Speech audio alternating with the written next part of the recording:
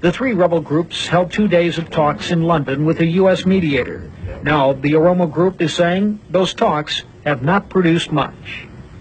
The talks were preempted on the ground by military developments. What is disturbing to us is the position of the United States government, which did not seem to us fair.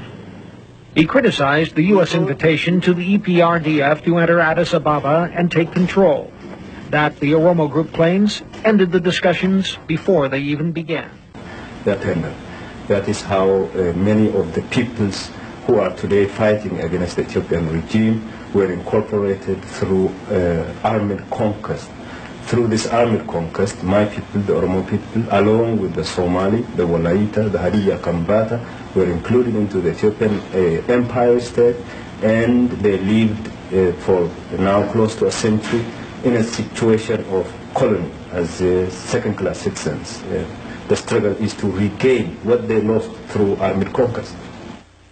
That is Johannes Lata, who is a representative of the Oromo Liberation Front, one of the three organizations, the main organizations participating in the ongoing civil war, so to speak, in Ethiopia, the other two being the Tigray People's Liberation Front, and the third, the Eritrean People's Liberation Front.